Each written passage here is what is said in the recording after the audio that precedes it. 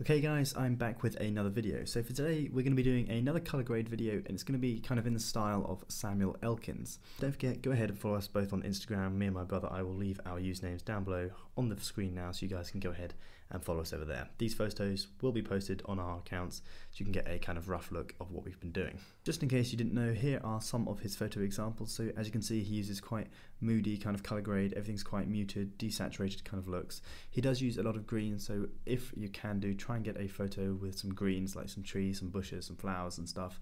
Obviously if you can't do that, then just make do with what you've got and work with this video, and this should give you a rough idea on how to make a moody colour grade with the photo that you've got. Okay, so this is the photo that we're going to be working with today. This is a photo of me in Menorca, Spain, and I'm going to be trying to make this look as moody as I can with reference to Samuel Elkins photos to see if I can kind of replicate his look. Now obviously I don't have a very similar style to him. He's doing a lot of stuff in foresty kind of wooded areas, so he's got lots of greens and misty environments that he can really work to his favour.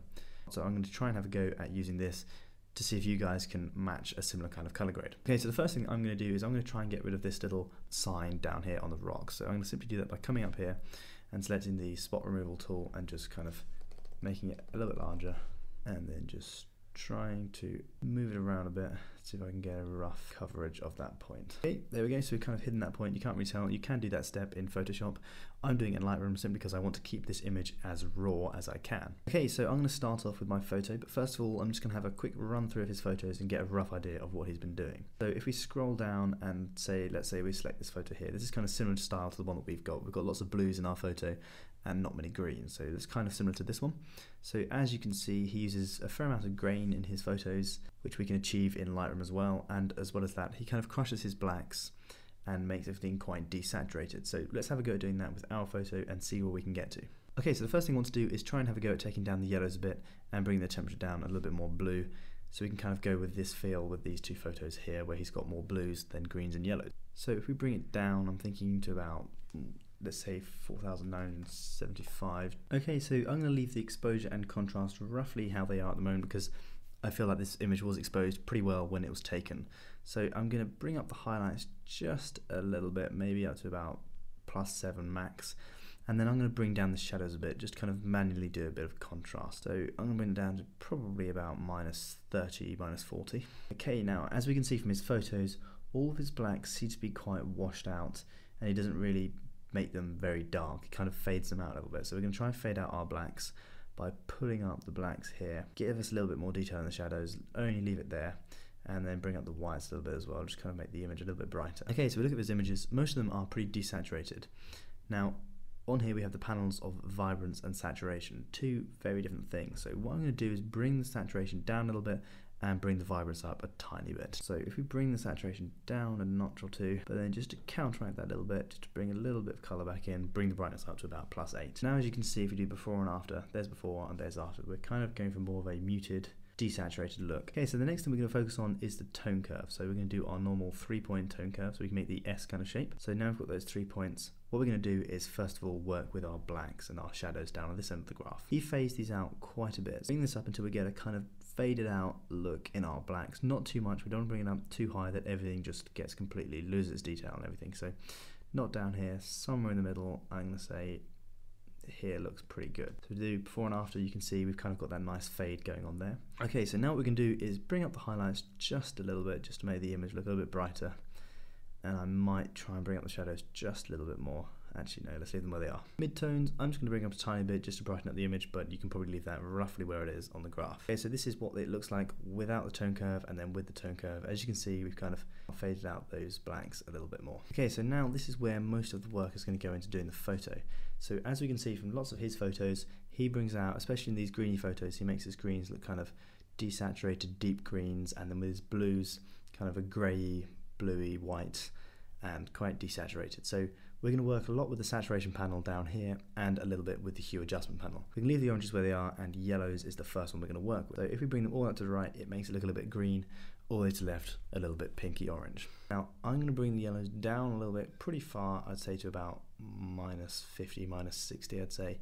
Leave it about there, just to kind of bring away those greens from the rocks. Okay, so now we're going to come down a little bit. Now with the greens, as you can see, we haven't really got any greens in this image, so we're going to kind of leave that in the middle, leave it where it is. Now the next one we're going to adjust is the blue and the aqua. The purples we can kind of leave where they are again. Okay, so coming down to the blues and the aquas, we do not really want to bring this down, kind of make our photo look very greeny, because if we go onto his photos, he's got quite nice soft blue colours.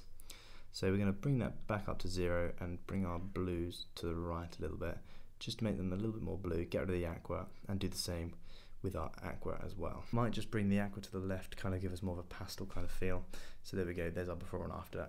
As you can tell, we're getting quite close to his look at the moment. Okay, so coming down to the saturation, we're going to want to bring down the saturation on the yellows a little bit, because if we go too far to the right, we're going to get more of an orange teal kind of look, which is not really what we're looking for. A similar kind of situation with our blues, but again, maybe not quite so much, because that's where most of our colour from the image comes from. So there's our before and after. As you can see, it's looking a little bit better. Okay, so we do want to adjust the luminance a little bit, just so I can pop out the image a little bit more and see if we can brighten up these rocks. So we're going to do that by adjusting the orange and the yellows. So first of all, the orange should do my arms and legs a little bit. If I bring it all the way up, you can see I pop out much more, but we're going to bring it up maybe halfway, about 50. Yellows we're going to leave roughly where they are, because if we bring them up too much, it's going to bring away from the image and your eyes are going to go towards the rocks and not towards me. Okay, so we're going to leave the blues, I think, where they are, because if we bring them up too much, again, we're going to get a similar problem. Okay, so the next one we're going to do is split toning. This might try and bring us towards his style here, where you can see in the shadows and the highlights are quite light blues, and the shadows we've got kind of dark, kind of desaturated, greeny kind of colours. First of all, just bring up the saturation to about 10 to 15. Let's leave it about 13, just so we can see what we're working with to get our colour. You can also press Alt or Option when you are scrolling with your colour here to kind of give you the full colour spectrum, so you can see roughly what you're working with. However, I'm going to leave that alone, and I'm just going to scroll along with the saturation up a little bit so I can get a good kind of view of what we're working with. So I'm going to try and bring it up to the blues, light blue section here for the highlights. We don't want to bring it too far to the left to get greens in it, and again too far to the right to get the pink, so somewhere in the middle. You can usually see where it best fits with the image. I'm thinking about there, about 200, 206. Similarly, we're going to go into the shadows, and I think the shadows as well, we're going to try and go for those dark kind of blues to get that desaturated dark look in the shadows. I'm thinking that's a little bit too blue, but we can always bring down our saturation any further to right. We're getting a bit pink, so I'm going to leave it about here, 230. And this is without the split toning, and with the split toning, a subtle difference, but you can definitely see the effect it's making. I am going to bring down the saturation in the shadows just a bit, maybe to about 4 or 5. Now, simply because this photo was taken on a f1.7 prime lens, we have got a little bit of a halo going on, so I am going to take the radius up to about 3 and then bring the sharpening up just a bit to try and counteract that around my body. There we go. We're not going to do it too much because it'll be too noticeable, but we are trying to add a bit of noise and grain to the image as well, so it shouldn't be too much of a problem. Next thing we're going to want to do, I think, is add a little bit of grain. So for example, when we look at some of these photos, let's pick this one up here. As you can see, there is a little bit of grain going on in the picture, kind of that retro moody kind of colour grade. We're going to bring the grain up a little bit, I think. We're not going to want to do too much that is so noticeable. Usually at this point it's a good idea to kind of zoom in. There we go, I think that's a decent amount of grain. We don't want to adjust the size too much really. That's about right. Okay, now down in the camera calibration, I'm going to leave this mainly as it is. I think I'm going to bring the greens up a little bit more, just so I can bring some colour back into my arms. We don't want to adjust the red primary too much because we're going to get some really vivid changes on my arm and skin tone, and it's going to look a little bit strange. We're going to leave this as they are, and the same with the blue primary. If we bring it too far to the left, we're going to get quite a bit of that orange teal look. Okay, so what I am going to do is try and fade out the blacks a little bit more and make the image a little bit brighter.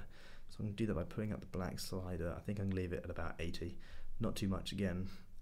And then come down to the tone curve, and I think that is looking quite nice. We've got a nice faded look on our photo there. Okay, I am going to put the clarity up probably to about 5 or 10, not too much, just so we can get a little bit more detail going on. Okay, so that is the rough colour grade of the photo, so I can do a before for you and an after. As you can see, we've got a nice kind of moody look going on in this photo. Okay, so what I'm going to do now is use the brush tool, bring the exposure up just a small amount and rub over the rocks a little bit, just so we can bring out a little bit of brightness and detail in the rocks in various places, just so it looks a little bit more contrasty. So anywhere where you can see some highlights, just kind of brush over them lightly, just to kind of get a bit more interest in the image.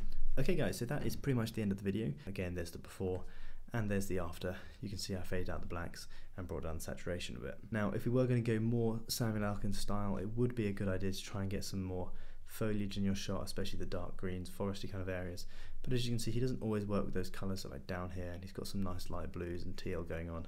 So obviously there is some variation you can go for. So do have a little bit of a play around and see where you can get to. Having said that, if you do want me to have another go at doing another tutorial, but instead of going for the kind of light blue and grey kind of look that he's got, go for the dark green, foresty kind of moody look, then do leave a comment down below in the description and I will get onto that and I'll film one for you guys to let you guys know how to do those colour grades as well. So I hope you enjoyed the video, guys. If you did, make sure you leave a thumbs up down below and we'll see you guys in the next video. Live long and prosper.